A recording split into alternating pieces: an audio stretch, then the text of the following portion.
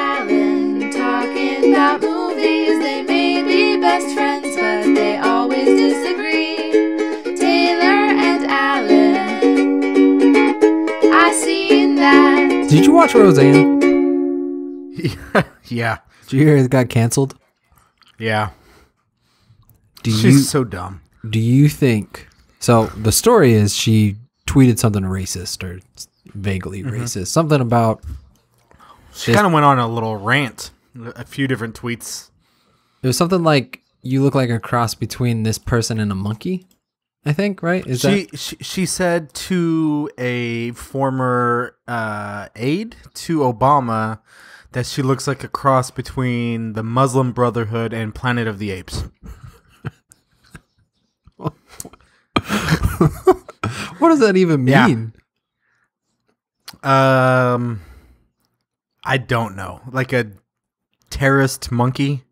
All right. That's which feels like that is Planet of the Apes. That's a solid insult. It is. I'm sure she took some time, but it kind of felt like it came out of nowhere. I don't know why she was like directing it at that lady. Yeah. But I don't know. Can't really say things like that and expect no consequences. Yeah. I don't know who this lady is. I don't know how accurate that is, but that to me that doesn't sound all that racist. Does that make me a bad person? Yes. Okay. I mean, I guess it is. I mean, how accurate is it? Have you seen the picture of this lady? I'm not going to comment on that, any of that. But anyway, so Roseanne, the show, got canceled. They took it off the air. And when I heard that, and I heard that she had tweeted racist stuff, I didn't really look all that deep into what she tweeted. My opinion, my theory, is they're just looking for a reason to cancel that show. I don't know, because it was getting big ratings. It was a moneymaker, and they had just renewed it for a second season. Oh, really? I didn't know that.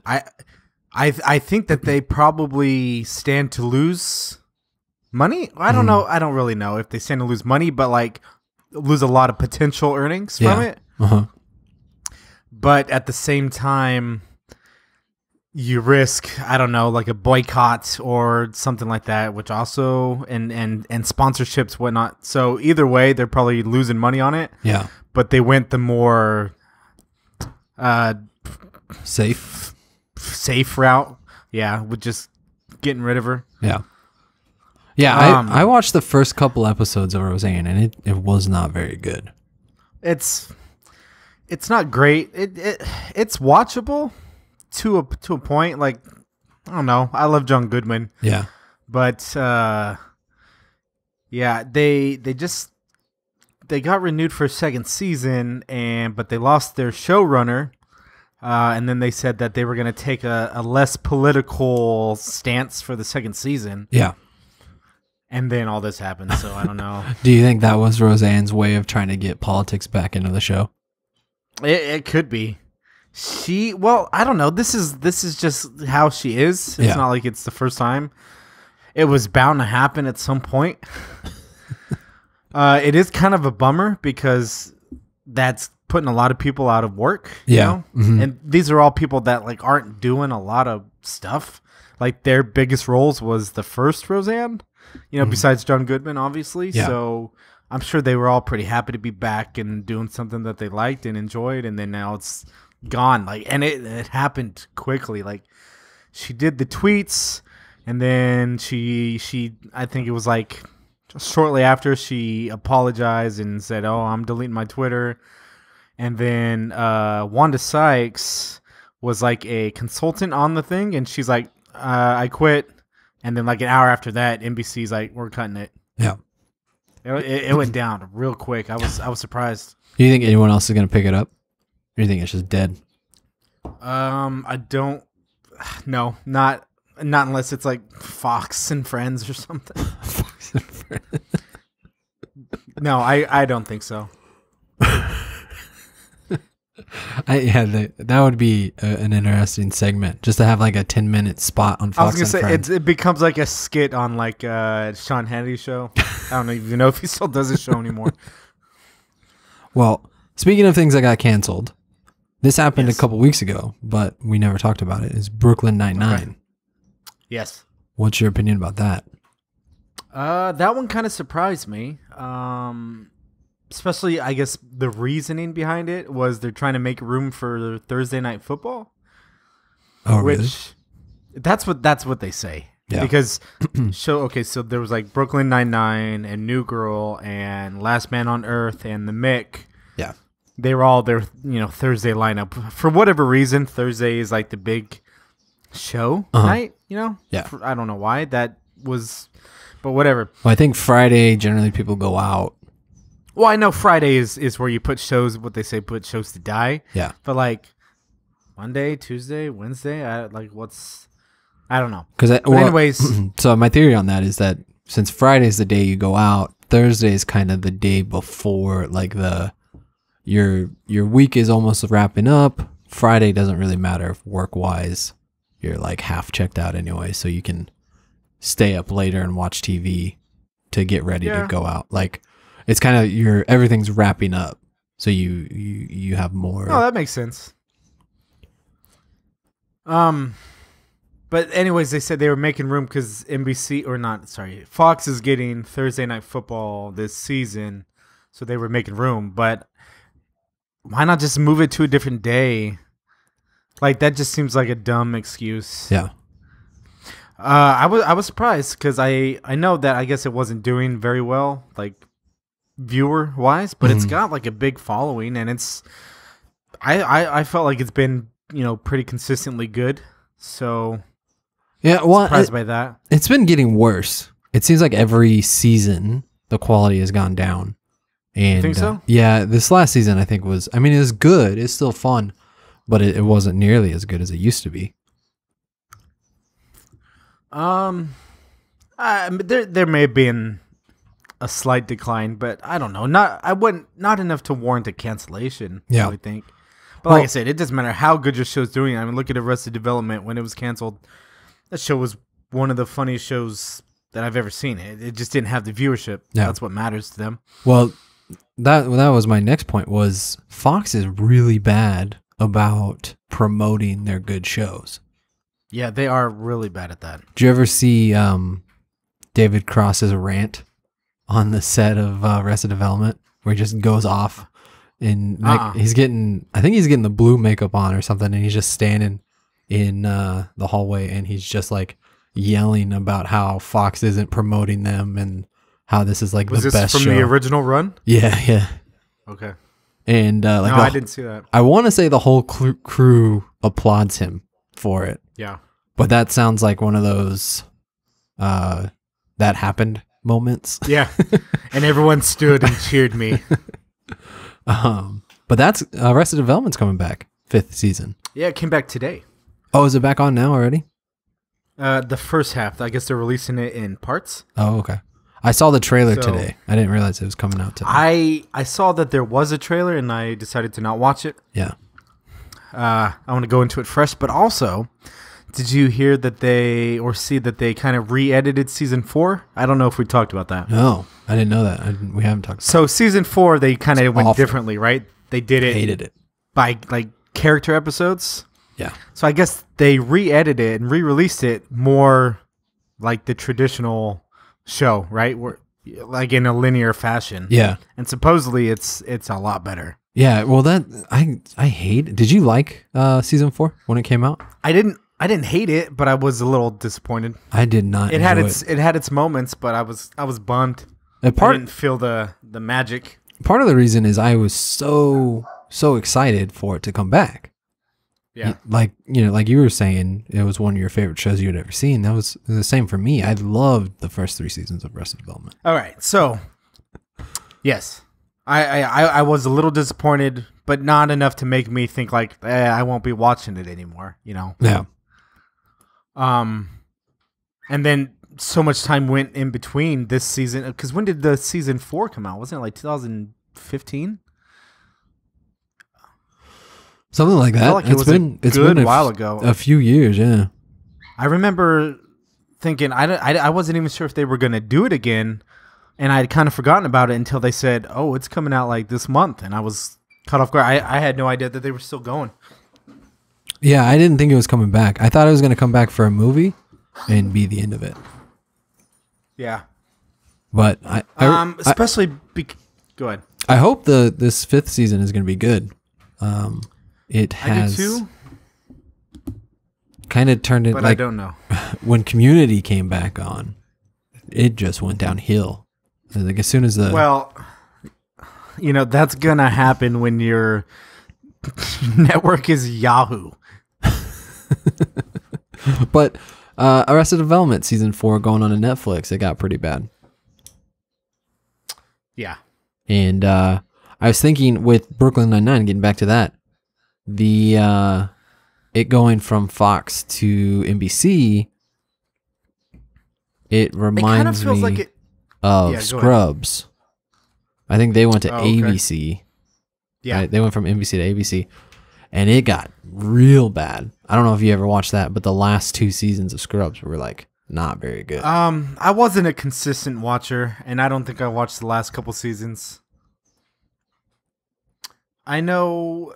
I feel like a show like Brooklyn Nine-Nine kind of belongs on NBC anyways. Like, it feels like that. It's like I think we were talking about this before. It's got Michael Schur is the creator. Mm-hmm. He did Parks and Rec and The Office. And The Good Place, and it's like that. And The Good Place, that's right. And it's that workplace type comedy. Yeah. You know? It feels like it should be an NBC show. Yeah. I guess they passed on it originally, when he first pitched it. Yeah. And then Fox picked it up, and then whoever made that decision was like, he immediately regretted it and regretted like every season he saw it on Fox. It's a pretty solid show. I saw something on Reddit where they posted some of the promotional material from NBC, and they said, finally, like, NBC gets it. They've posted Scully and what's the other guy? Hitchcock on the promotional stuff, because that whole ensemble, everybody's important. All of them, yeah. They all are absolutely treated with dignity is not the right word. I don't know if I would say they are treated with dignity, but all the characters are respected, like, from they the all writers. Equally matter. Yeah, exactly. Like, honestly, Jake seems to be the least important episode to episode. You think so? Yeah, I do. Like, I feel like they like all the other characters. He has way kind more. of taken a back seat. Like, they used him as kind of the starting point, mm-hmm. and then you're right. It is more of it's a good blend. Yeah, like they rotate whose the stories are about, but it's not just like, Jake's show or. You could have an episode where Jake's not even in it and probably not even realize it. Yeah, that'd right. I mean, didn't they do that? They might have done it, and I didn't even realize it. I think they did when he was like in prison or in hiding or something along those lines. Yeah, they might have. But yeah. So I don't know. I hope it's good. I really like the show. I hope it gets better. I'm just worried that it's gonna get worse. I don't think it'll get worse. I think if anything, it'll probably stay consistent to what it is now. But who knows? I don't know. Who knows? NBC might be willing to, I don't know, sink more money, not necessarily sink money, but put more money into it. Yeah. I don't know. You're gonna go see Solo this week, right? I'm gonna go see it in 3 days. What's your why are you waiting so long? Best first opportunity, really. Best first opportunity.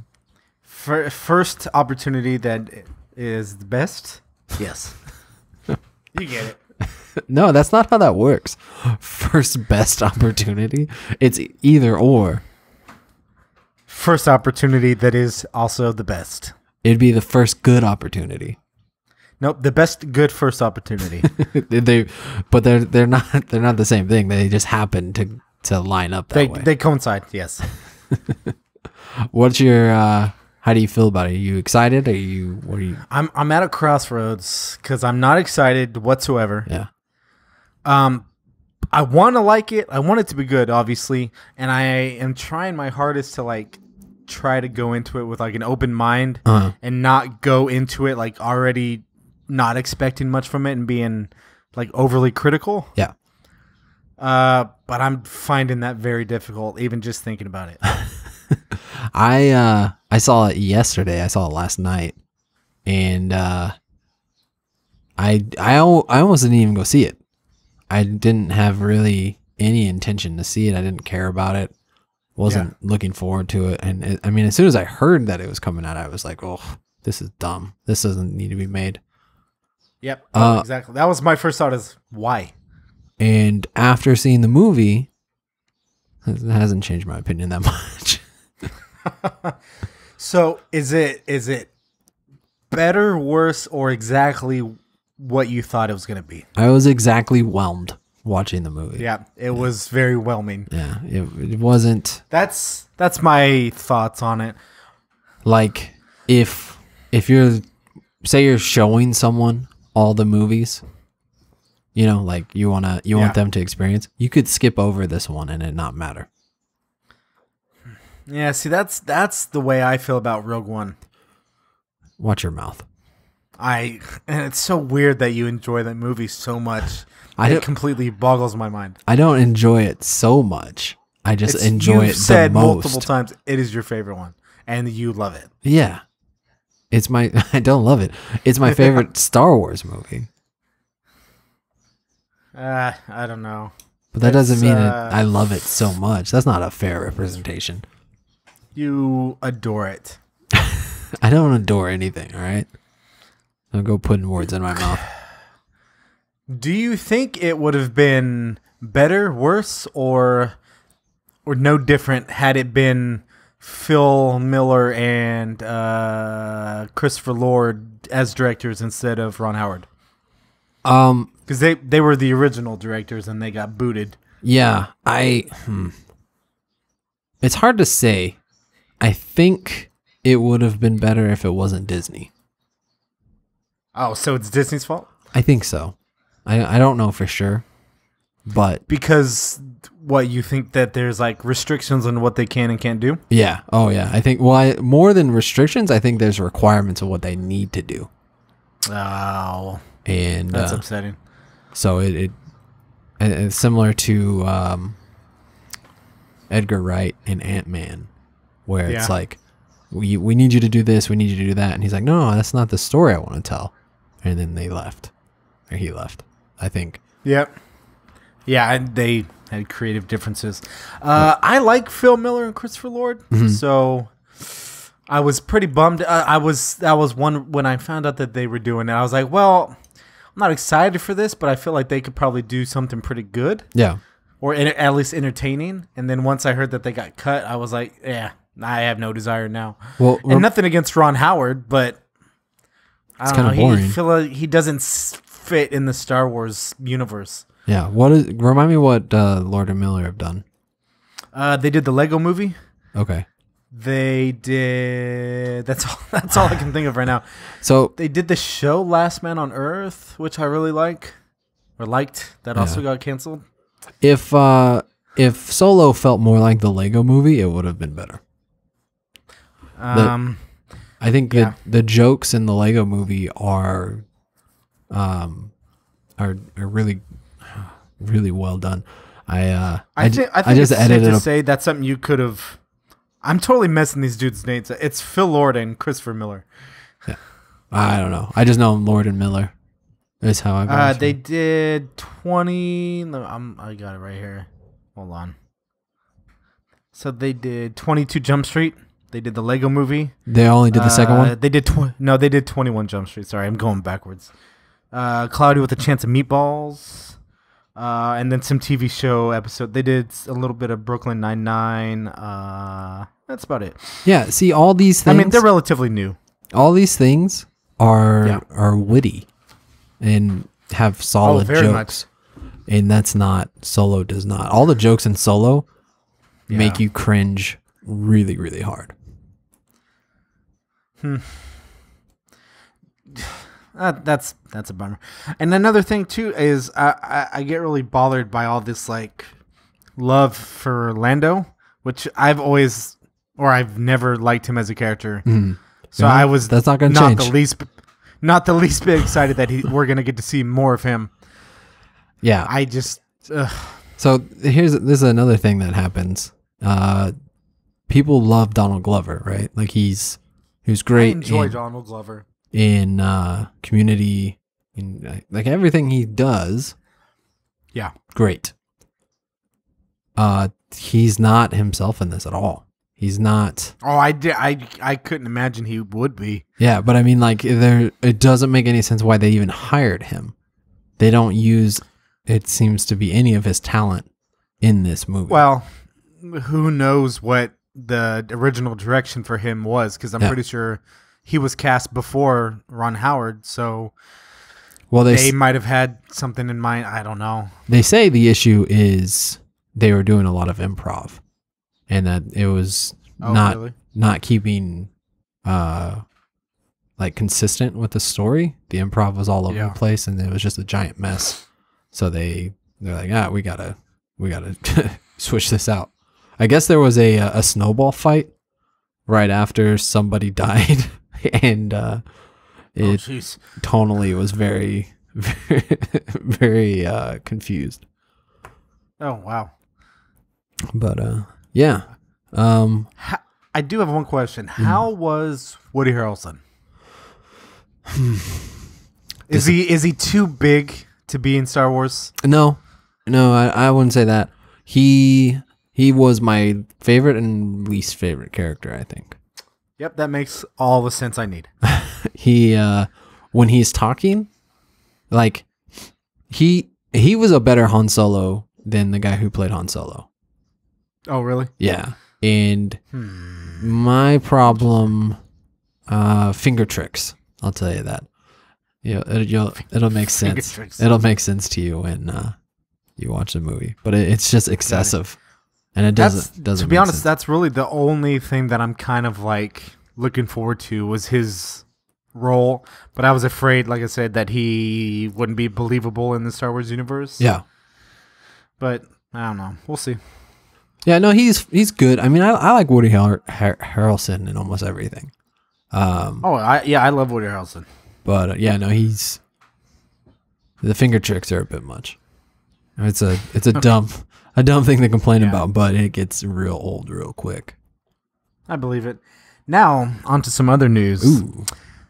Not quite a cancellation, but I just read some news about The Walking Dead today.